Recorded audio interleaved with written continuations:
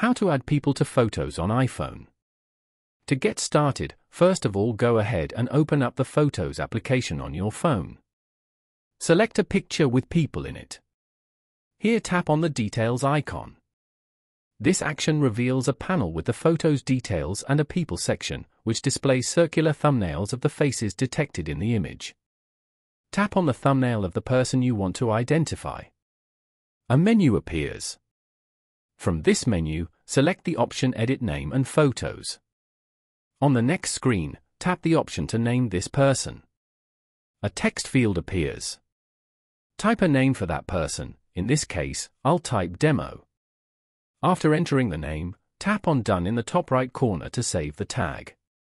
The user is returned to the Photos information panel, where the person's thumbnail now shows the name you just entered. Following these simple steps, you can easily add people to photos on the iPhone.